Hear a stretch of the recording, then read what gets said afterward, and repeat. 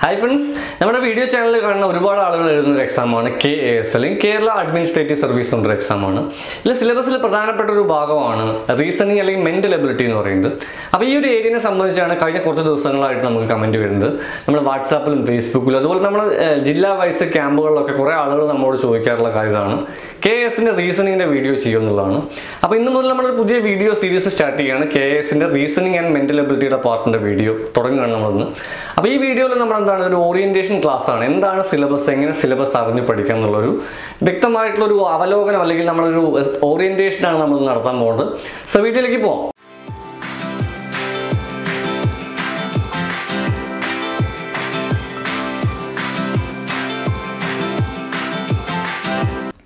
So my dear friends, അപ്പോൾ നമ്മൾ video തുടങ്ങുന്നതിന് മുന്നേ നമ്മൾ KASന്റെ റീസണിംഗ് വീഡിയോ പാക്കേജ് തയ്യാറാക്കിയിട്ടുണ്ട്. അപ്പോൾ നിങ്ങൾക്ക് അങ്ങനെ പാക്കേജ് വാങ്ങാൻ താല്പര്യമുള്ള ആളുകളാണെങ്കിൽ ഞാനൊരു നമ്പർ ഇവിടെ കാണിക്കാം.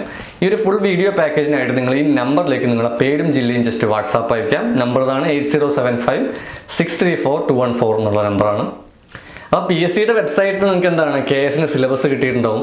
അത് വായിച്ചു നോക്കിയാൽ നിങ്ങൾക്ക് മനസ്സിലാവും എന്താണ് ഇതിൽ പറഞ്ഞൊരു പ്രധാനപ്പെട്ട ഭാഗമാണ് റീസണിംഗ് അല്ലേ, മെന്റൽ എബിലിറ്റി, അതുപോലെ സിമ്പിൾ അരിത്മെറ്റിക് എന്ന് പറഞ്ഞിട്ടുണ്ട്.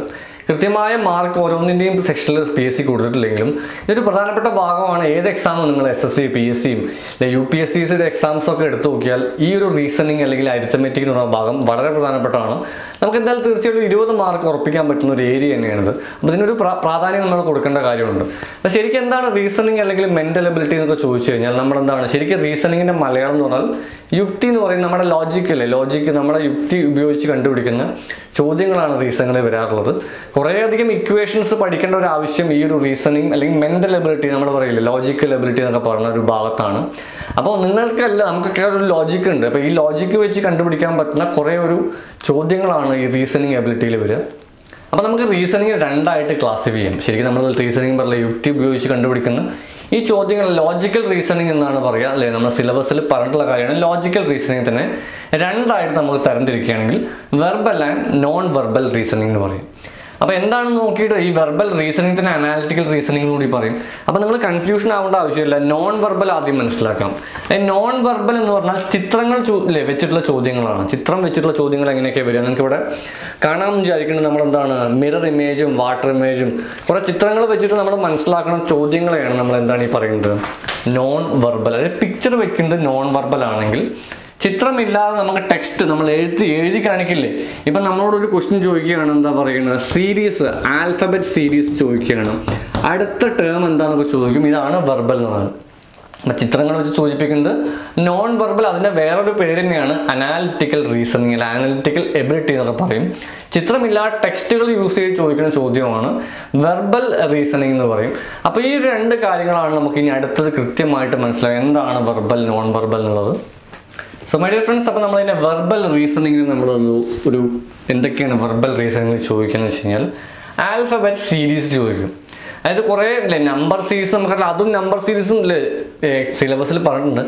ആൽഫബറ്റ് സീരീസ് എന്ന് പറഞ്ഞാൽ ഇപ്പം നേരത്തെ പറഞ്ഞ പോലെ FHJL എന്ന് ചോദിച്ചിട്ട് അടുത്ത ടേം ചോദിക്കേണ്ടതാണ് നമുക്ക് എന്ത് പറയാവുന്നത് ആൽഫബറ്റ് സീരീസ് എന്നുള്ള കാര്യം പറയാനുള്ളത്. അതിൻ്റെ കൂടെ ടിപ്സ് നമ്മൾ ആൽഫബറ്റ് സീരീസും അതുപോലെ ഇതിൻ്റെ സെയിം ആണ് കോഡിങ് ഡീകോഡിങ് ഒക്കെ ഉള്ളത്. അപ്പോൾ അതിൻ്റെ ടിപ്സ് നമ്മൾ എന്തായാലും പറയാം. അപ്പോൾ സിലബസ് ആദ്യം നോക്കാം. ആൽഫബറ്റ് സീരീസ് എന്താണ് വെർബൽ റീസണിങ്ങിൽ ചോദിക്കാറുണ്ട്. കോഡിങ് ഡീകോഡിങ് ഒരു കോഡ് എന്നിട്ട് വേറൊരു ഡീകോഡ് ചെയ്യാൻ ചോദിക്കും. അപ്പോൾ അതാണ് കോഡിങ് ഡീകോഡിങ്. നമ്മൾ PSC അല്ലെങ്കിൽ മറ്റ് എക്സാമുകളൊക്കെ എഴുതുന്ന ആളുകൾക്ക് അറിയാം കോഡിങ് ഡീകോഡിങ് എന്താണെന്നുള്ളത്. നോർത്ത് ലെഫ്റ്റ് റൈറ്റ് നമുക്ക് ഡയറക്ഷൻ സെൻസ് ടെസ്റ്റ് ചോദിക്കാറുണ്ട്. എഴുതി ചോദിക്കുന്നതാണ് നമ്മൾ എന്താണ് വെർബൽ എന്ന് പറയുന്നത്. ഒറ്റയാനെ കണ്ടുപിടിക്കാനുണ്ടാവും, അനലോഗി സെക്ഷൻസ് ഉണ്ടാവും, സിമിലാരിറ്റി നമുക്ക് എന്താണെന്ന് പറയാം അനലോഗി എന്നുള്ളത് അടുത്തൊരു സെക്ഷനിൽ പറയാം. സിറ്റിംഗ് അറേഞ്ച്മെന്റ് ഉണ്ടാവും, സർക്കിളിൽ കുറേ ആളുകൾ ഇരിക്കുകയാണ്, ലൈൻ. അപ്പോൾ ഇതാണ് നോർമലിൽ വരാറുള്ളത്. ബ്ലഡ് റിലേഷൻ വരാറുണ്ട്. ഇതുപോലെ സ്റ്റേറ്റ്മെന്റ് കൺക്ലൂഷൻ ഒക്കെ വരാറുള്ളത്. അതാണ് നമുക്ക് ശരിക്കും എന്താ പറയുന്നത് വെർബൽ റീസണിങ് എന്നുള്ളതിനെ കുറിച്ച് ഉദ്ദേശിക്കുന്നത്. PSC അവിടെ ലോജിക്കൽ റീസണിങ് എന്ന് പറഞ്ഞിട്ടുള്ളൂ. ശരിക്കും നമ്മൾ SSCയും മറ്റ് എക്സാം അല്ലെങ്കിൽ PSCയുടെ എക്സാംസിനൊക്കെ ശരിക്കും നിങ്ങൾ മനസ്സിലാക്കി കഴിഞ്ഞാൽ റീസണിങ്ങിൽ ചോദിക്കാറുള്ളത് തന്നെയാണത്. റാങ്കിങ് ചോദിക്കും. രാജുവിൻ്റെ റാങ്ക് മുകളിൽ നിന്ന് 10ആണ്, താഴത്ത് നിന്ന് 20ാമത്തെ റാങ്കിങ് ചോദിക്കാറുണ്ട്. അപ്പോൾ ഇത്രയും കാര്യങ്ങളാണ് നിങ്ങൾ താഴെ അല്ലെങ്കിൽ നമ്മുടെ ടെലിഗ്രാം ചാനൽ നിങ്ങൾ ജോയിൻ ചെയ്ത് കഴിഞ്ഞാൽ ഇതിൻ്റെ കൂടുതൽ അപ്ഡേറ്റ്സ് നമുക്ക് സിലബസിനെ കുറിച്ചുള്ള കൂടുതൽ അപ്ഡേറ്റ്സ് പിന്നീട് ഞാൻ പറഞ്ഞു തരാണ്. അതുപോലെ തന്നെ വാട്സാപ്പിലൊക്കെ ജോയിൻ ചെയ്യാം. എന്തായാലും നമുക്ക് നോൺ വെർബൽ റീസണിങ് അപ്പോൾ നമ്മളിപ്പോൾ പഠിച്ചത് വെർബൽ അല്ലേ, നോൺ വെർബൽ കൂടി ഒന്ന് നോക്കാം. അപ്പോൾ നമ്മൾ ഈ വീഡിയോയിൽ പറഞ്ഞിട്ടുണ്ടായിരുന്നു വെർബൽ അല്ലേ, നമ്മൾ ലോജിക്കൽ റീസണിങ് രണ്ടായിട്ട് കണ്ടിരിക്കാം, വെർബലും നോൺ വെർബൽ എന്നു പറഞ്ഞു. നമ്മൾ വെർബൽ നേരത്തെ ഡിസ്കസ് ചെയ്യുന്നതാണ്. നമ്മൾ ടെക്സ്റ്റ് എഴുതി കാണിക്കുന്ന കുറേ കാര്യങ്ങൾ റീസണിങ്ങിൽ പണ്ട് നമ്മൾ PSC ഏത് എക്സാം എഴുതിയാലും റീസണിങ്ങിൽ കാണുന്ന സംഭവം അത് മാത്രമേ ഉള്ളൂ. പക്ഷേ നമ്മൾ SSC അല്ലെങ്കിൽ സെൻട്രൽ ഗവൺമെൻറ് എക്സാംസിലൊക്കെ നോക്കുന്ന സമയത്താണ് ഈ നോൺ വെർബൽ ചിത്രങ്ങൾ യൂസ് ചെയ്തിട്ടുള്ള റീസണിങ്ങിൻ്റെ ക്വസ്റ്റൻസ് വരാറുള്ളത്. അപ്പോൾ അതിൽ ഇമ്പോർട്ടൻ്റ് ആണ് പിക്ചർ സീരീസ് വരാട്ടോ. നോക്കിയതിൽ ഇതുപോലത്തെ ക്വസ്റ്റൻസ് ആണ്, ചിത്രങ്ങൾ വെച്ചിട്ടുള്ള ചോദ്യങ്ങൾ ചോദിക്കാറുണ്ട്. ഒരു ചിത്രം എന്നിട്ട് അതിൻ്റെ മിറർ ഇമേജും വാട്ടർ ഇമേജും ഒക്കെ ഗ്രൂപ്പ് ചെയ്ത് ആളുകൾക്കൊക്കെ മനസ്സിലാവും മിററും വാട്ടർ ഇമേജും ഉണ്ടാവും. പിക്ചർ അനലോഗി നോക്കി, ഇവിടെ പിക്ചർ അനലോഗി എന്ന് പറഞ്ഞിട്ടുണ്ട്. ഒരു ചിത്രം എന്നിട്ട് അതിനെന്താണ് ഒരു പ്രത്യേക രീതിയിൽ റൊട്ടേറ്റ് ചെയ്യുക അല്ലെങ്കിൽ മാറ്റുകയാണ്. ഒരു ചിത്രത്തിനെ നമ്മൾ മാറ്റിക്കഴിഞ്ഞാൽ തൊട്ടടുത്ത പിക്ചറും എങ്ങനെ മാറും എന്നുള്ള ലോജിക്കാണ് ഇവിടെ പിക്ചർ അനലോഗിയിൽ യൂസ് ചെയ്യുക. എംബഡഡ് ഇമേജ് സ്ഥിരമായിട്ട് ചോദിക്കാറുള്ളതാണ്. PSC ഇതിൻ്റെ ഒരു എന്താ പറയുക ലോജിക്കൽ എബിലിറ്റി എന്ന് മാത്രമേ പറഞ്ഞിട്ടുള്ളൂ. അപ്പോൾ ഞാൻ ശരിക്കും അതിൻ്റെ ഒരു ക്ലാസിഫിക്കേഷൻ ശരിക്കും ഇങ്ങനെയാണ് റീസണിങ് വരിക എന്നുള്ളതാണ് അതിനെക്കുറിച്ച് പറയാനുള്ളത്. അതുപോലെ തന്നെ നമ്മളെന്താണ് റീസണിങ് ഇങ്ങനെ കുറേ വെർബലും നോൺ വെർബലും ഒക്കെ പറയുന്നത് നമ്മൾ കുറേ ആൾക്കാർ കൺഫ്യൂഷൻ ആവേണ്ട ആവശ്യമൊന്നുമില്ല.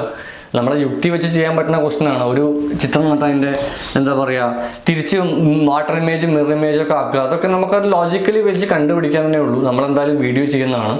അപ്പോൾ നിങ്ങൾ കൃത്യമായിട്ട് ഇതൊന്ന് മനസ്സിലാക്കി വയ്ക്കുക. കുറച്ച് ടിപ്സാണ് ഇനി നമ്മൾ അടുത്ത് പറയാൻ പോകുന്നത്. അതുമാത്രമല്ല സിലബസിലെ മറ്റ് കുറച്ച് കാര്യങ്ങൾ പറഞ്ഞിട്ട് നമ്മൾ ടിപ്സ് കൂടി വീഡിയോയിൽ പറയുന്നതാണ്. അപ്പോൾ നമ്മൾ കുറച്ച് കാര്യങ്ങളൊക്കെ നേരത്തെ പറഞ്ഞു. ലോജിക്കൽ റീസണിങ് എന്താണ്, അനാലിറ്റിക്കൽ എബിലിറ്റി എന്താണെന്നൊക്കെ പറഞ്ഞു. ഇതുപോലെ തന്നെ നമ്പർ സീരീസ്, ആൽഫബറ്റ് സീരീസ് പറഞ്ഞ പോലെ തന്നെ നമ്പർ സീരീസ് വരാറുണ്ട്, കോഡിങ് ഡീകോഡിങ് വരാറുണ്ട്.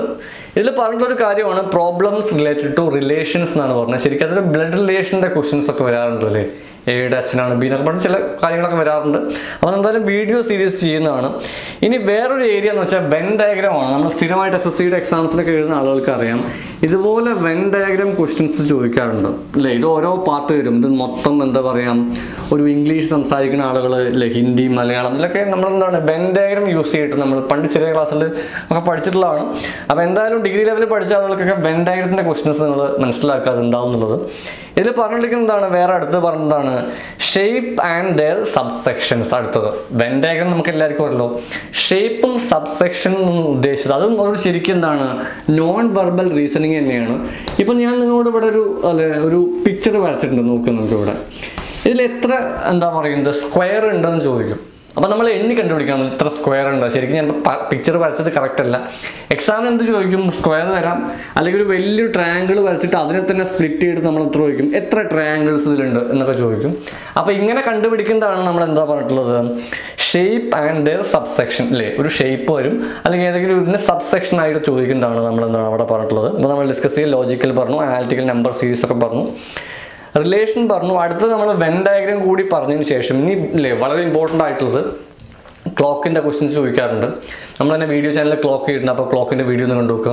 നമ്മൾ കലണ്ടർ എന്താണെന്ന് ചെയ്യും, കലണ്ടർ ചോദിക്കാറുണ്ട്. ഏജ് വയസ്സിൻ്റെ ക്വസ്റ്റ്യനൊക്കെ മെൻ്റൽ എബിലിറ്റി എന്നുള്ളതാണ്. ഇപ്പോൾ ഈ സീറ്റിലെ ഈ ഒരു എന്താ പറയുക സിലബസിൽ നമ്മൾ ഈ PDF നിങ്ങൾ എടുത്ത് നോക്കുക, ഡൗൺലോഡ് ചെയ്ത് നോക്കുന്ന സമയത്ത് നമുക്ക് കൃത്യമായിട്ട് പറഞ്ഞ കാര്യങ്ങൾ ഇത്രയാണ്.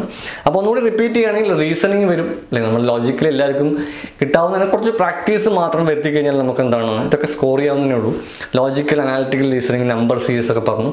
അപ്പോൾ നമ്മൾ ഈ വീഡിയോയിൽ ഇപ്പോൾ ചെയ്യാൻ പോകുന്നത് കുറച്ച് ടിപ്സാണ് എക്സാമിന് നിങ്ങൾ യൂസ് ചെയ്യാൻ പറ്റുന്നത്. ഇപ്പോൾ നമ്മൾ സിലബസിൻ്റെ ഒരു അവലോകനം കഴിഞ്ഞു, കൃത്യമായിട്ട് സിലബസ് ഒന്ന് എഴുതി വെക്കുക എന്നുള്ളതാണ്. ഞാൻ എന്ത് ചെയ്യുന്നത് താഴെ ഈ വീഡിയോയുടെ താഴെ എന്താണ് സിലബസിൻ്റെ ഒരു ലിങ്ക് ഞാൻ താഴെ കൊടുക്കുന്നുണ്ട്. അപ്പോൾ സിലബസ് നിങ്ങൾ ഡൗൺലോഡ് ചെയ്യുക. ഈ സിലബസ് ഡൗൺലോഡ് ചെയ്തതിന് ശേഷം എന്ത് ചെയ്യണം, ഈ റീസണിങ്ങിൻ്റെ സിലബസ് കൃത്യമായിട്ട് എഴുതി അതുമായിട്ട് ബന്ധപ്പെട്ടുള്ള ക്വസ്റ്റ്യൻസ് ചെയ്ത് നോക്കാം. നമ്മൾ ടെലിഗ്രാം ചാനൽ നമ്മൾ എന്തായാലും അപ്ഡേറ്റ്സ് ഉണ്ടായിരിക്കുന്നതാണ്. അപ്പോൾ നമ്മൾ ഈ റീസണിങ് അല്ലെങ്കിൽ മെൻ്റൽ എബിലിറ്റിയിൽ ചെയ്യേണ്ട കുറച്ച് കാര്യങ്ങളാണ് നമ്മൾ എക്സാം ഹാളിൽ ചെയ്യുമ്പോൾ ചെയ്യാം, അല്ലെങ്കിൽ അതിന് മുന്നൊക്കെ നമ്മൾ പ്രാക്ടീസ് ചെയ്ത് മനസ്സിലാക്കേണ്ട ഒരു കാര്യമാണ്. റീസണിങ്ങിൽ ബേസിക് ആയിട്ട് ആൽഫബറ്റ്സിൻ്റെ കുറേ ചോദ്യങ്ങൾ ചോദിക്കാറുണ്ട്. കാരണം ഒരു ആൽഫബറ്റ് സീരീസ് നിങ്ങളോട് ചോദിക്കുകയാണ് Z, V, R, N. ഞാനൊരു ക്വസ്റ്റ്യൻ ഇവിടെ എഴുതിയിട്ടുണ്ട്. ഇത് എണ്ണി കണ്ടുപിടിക്കാൻ പറ്റുമോ? പലപ്പോഴും നമ്മൾ എണ്ണി കണ്ടുപിടിക്കുന്ന ക്വസ്റ്റ്യൻ കിട്ടി എണ്ണി കണ്ടുപിടിക്കാം. തിരിച്ചോ അല്ലെ റിവേഴ്സ് ഓർഡർ കുറച്ച് വ്യത്യസ്തമായ രീതിയിൽ എന്താണ് സെക്രട്ടറിയേറ്റ് ഡിഫറെൻ്റ് ആയിട്ടുള്ള എക്സാംസിന് ചോദിച്ചിട്ടുള്ളതാണ്. ഇങ്ങനെയൊക്കെ ചോദിക്കും. അപ്പോൾ ഇങ്ങനെ ചോദിക്കുമ്പോൾ സീരീസ് മാത്രമാണോ, സീരീസിൽ മാത്രമല്ല ഈ ഒരു നമ്പർ നോക്കി ഇപ്പോൾ ഞാൻ സ്ക്രീനിൽ എഴുതിയിട്ടുണ്ടാവും, കുറേ ആൾക്കാർക്ക് എന്താണെന്ന് മനസ്സിലായിട്ടുണ്ടാവില്ല. ഇതിനൊക്കെ നമ്പറിന് പ്രത്യേകം നോക്കി എയുടെ നമ്പർ 1 Z26. അപ്പോൾ ഈ നമ്പർ നിങ്ങൾ എന്താണ് എഴുതി വെക്കുക. എവിടെ എഴുതി വെക്കുന്നത്? നിങ്ങൾ എക്സാം തുടങ്ങുന്ന സമയത്ത് എക്സാം ക്വസ്റ്റ്യൻ പേപ്പറിൽ എഴുതി വെക്കാം.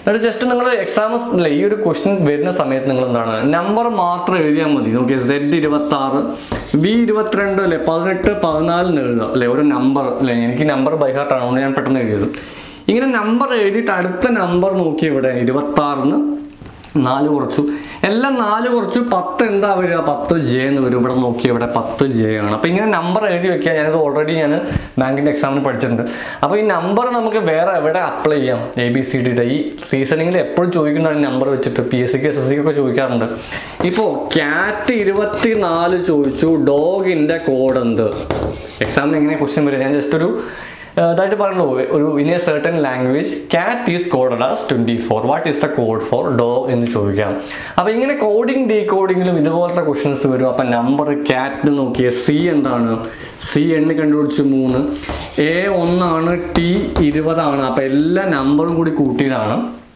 24 അപ്പോൾ ഡോഗ് കണ്ടുപിടിക്കും ഡോഗിൻ്റെ കോഡ് കൂട്ടി വെക്കാം അപ്പോൾ ഇതേപോലെയാണ് മറ്റുള്ള സെക്ഷനിലൊക്കെ വരിക ആൽഫബറ്റ് ടെസ്റ്റ് എന്നൊക്കെ ചോദിക്കാറുണ്ട് റീസണിങ്ങിൽ അപ്പോൾ നിങ്ങൾ മനസ്സിലാക്കേണ്ട ഇത് എന്തിനാണ് നമ്മൾ M വരെ എഴുതി വെച്ചത് കുറേ ആൾക്കാർ ചോദിക്കും തിരിച്ച് ബോർഡിൽ സ്ഥലം തികയാത്തതുകൊണ്ടല്ല സംഭവം എന്താ വെച്ചാൽ പകുതിയൊക്കെ ചോദിക്കാറുണ്ട് ഇപ്പം നോക്കിയാൽ ചില എന്താണ് ഡിയുടെ ഓപ്പോസിറ്റ് പെയർ W അല്ലേ അങ്ങനെയൊക്കെ നിങ്ങൾക്ക് ഓപ്പോസിറ്റ് പെയർ വെച്ചുള്ള ചോദ്യങ്ങളും കോഡിങ് ഡീകോഡിങ്ങിൽ ചോദിക്കാം അപ്പോൾ ഞാൻ എന്തായാലും വീഡിയോ ചെയ്യും ഇപ്പോൾ ഇതിൽ നമ്മൾ കൂടുതൽ എലാബറേറ്റ് ആയിട്ട് നമ്മൾ ഡീറ്റെയിൽസ് ആയിട്ട് പറയില്ല സിലബസിൻ്റെ കാര്യങ്ങളല്ലേ ഉള്ളൂ അപ്പോൾ നിങ്ങൾ മനസ്സിലാക്കേണ്ട M വരെ എഴുതുക M ആണല്ലോ പകുതി 13 വരെ നമ്പർ എഴുതണം M കഴിഞ്ഞിട്ട് ബാക്കി താഴെ എഴുതി വെക്കുക അപ്പോൾ ഓരോന്നിൻ്റെയും ഓപ്പോസിറ്റ് പെയർ കിട്ടും എയുടെ ഓപ്പോസിറ്റ് Z ആണ് ഡിയുടെ W ആണ് ഇങ്ങനെ ഓപ്പോസിറ്റും കൂടി കണ്ടുപിടിക്കുക എക്സാമിന് അങ്ങനെയും കോഡിങ് ഡീകോഡിങ്ങിൽ ക്വസ്റ്റ്യൻ വരാന്നുള്ളതാണ് ഇതാണ് ടിപ്പ് നമ്പർ 1 ചെയ്യേണ്ടത് അപ്പോൾ നമ്മൾ ഫസ്റ്റ് ഒരു ടിപ്പ് പറഞ്ഞതായിരുന്നു ABCD നമ്പർ M വരെ എഴുതുക തിരിച്ചെഴുതുക ഇങ്ങനെ കാര്യങ്ങളൊക്കെ പറഞ്ഞ ശേഷം അടുത്ത് പഠിക്കുന്ന സ്ഥിരമായിട്ട് നമ്മൾ എക്സാമിന് ചോദിക്കുന്ന ഒരു കാര്യമാണ്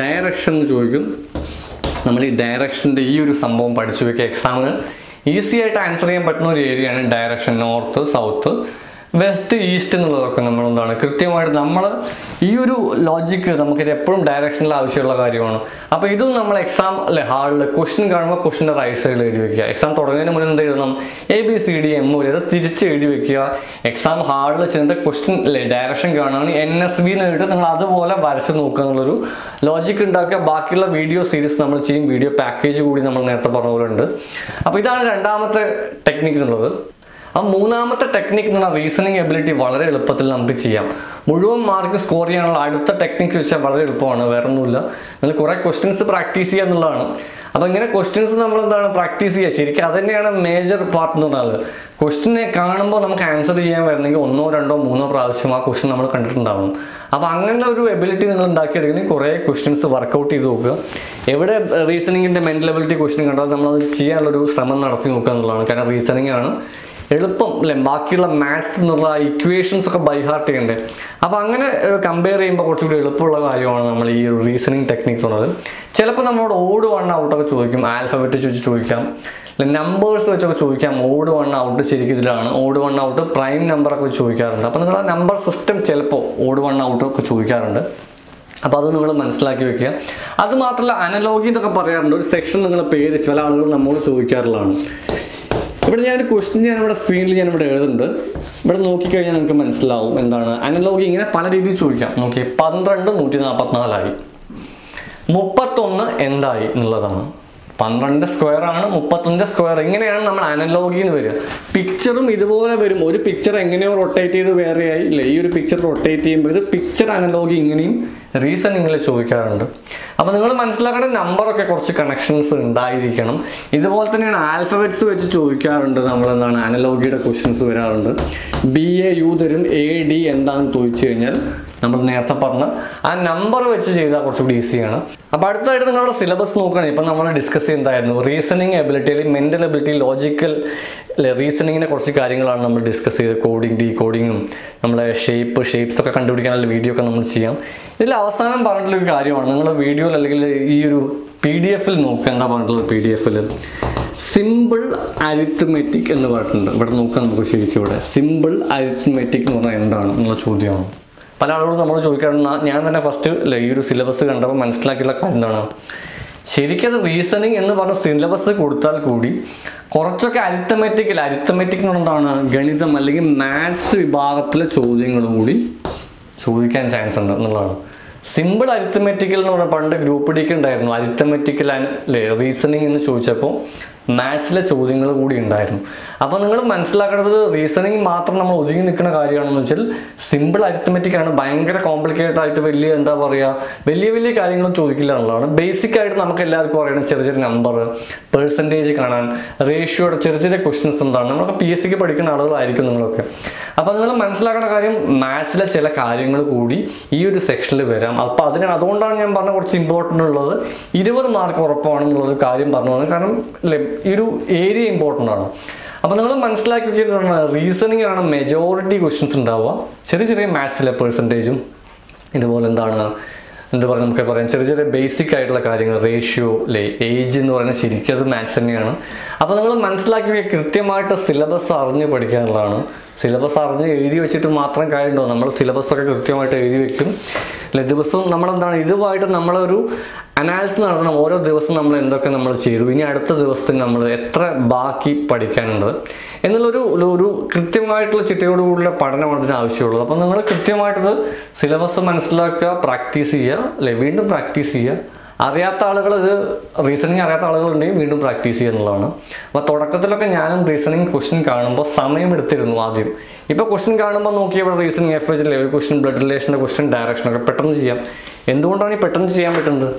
നമ്മൾ എന്താണോ പ്രാക്ടീസ് ചെയ്യുന്നത് അതാണ് നമുക്ക് സ്പീഡ് ഉണ്ടാവുക. സ്പീഡ് അല്ലെങ്കിൽ നിങ്ങൾക്ക് എന്ത് കാര്യമാവും, അതിപ്പോൾ മാത്സ് അല്ലെങ്കിൽ എക്സാമിൻ്റെ കാര്യം മാത്രമല്ല, നിങ്ങൾ ഒരു ജോലി ചെയ്യേണ്ട ദിവസം പ്രാക്ടീസ് ചെയ്യണമെങ്കിൽ എക്സ്പേർട്ട് ആയിരിക്കും. അപ്പോൾ നിങ്ങൾ ഇതുപോലെ തന്നെ എന്ത് ചെയ്യണം, സിലബസ് എഴുതി വെച്ച് ഡെയിലി ക്വസ്റ്റ്യൻസ് പ്രാക്ടീസ് ചെയ്യുക എന്നുള്ളതാണ്. സോ വീഡിയോ പാക്കേജിനെ കുറിച്ച് നേരത്തെ പറഞ്ഞ പോലെ നമ്മൾ വാട്സാപ്പിലുണ്ട്, ടെലിഗ്രാം ചാനൽ ജോയിൻ ചെയ്യുക. അതൊക്കെ നമ്മൾ അതിൻ്റെ അപ്ഡേറ്റ്സ് വരും. 1 ഡേ ക്യാമ്പ് ഓരോ ജില്ലയിൽ നമ്മൾ നടത്തുന്നുണ്ട്. ആ ജില്ലയിലെ ക്യാമ്പിൽ താഴെ നമ്മളൊരു ലിങ്ക് കൊടുത്തിട്ടുണ്ട് ഡിസ്ക്രിപ്ഷനിൽ. അത് ജസ്റ്റ് ഫില്ല് ചെയ്ത് കഴിഞ്ഞാൽ നിങ്ങളെ കോൺടാക്ട് ചെയ്യുന്നവർ നമ്മുടെ ടീമുണ്ട്. സോ ഫ്രണ്ട്സ്, ഇത്രയേ ഉള്ളൂ നമ്മൾ KSൻ്റെ ഒരു ഓറിയൻറ്റേഷൻ ആയിരുന്നു. നിങ്ങൾക്ക് എല്ലാവർക്കും വീഡിയോ തീർച്ചയായിട്ടും ഇഷ്ടമായെന്ന് വിചാരിക്കുന്നു. വീഡിയോ ഇഷ്ടമായി തീർച്ചയായിട്ടും ലൈക്ക് ചെയ്യുക. അതുപോലെ നിങ്ങളുടെ ഫ്രണ്ട്സിനോട് കൂടി പറയുക എങ്ങനെയൊക്കെ ഒരു ചാനലിൻ്റെ കാര്യം, അവരോടുകൂടി സബ്സ്ക്രൈബ് ചെയ്തിട്ട് ബെല്ലൈക്കൺ ക്ലിക്ക് ചെയ്യുക എന്നുള്ള കാര്യം കൂടി പറയാം. So friends, be happy. Thank you for watching and see you later.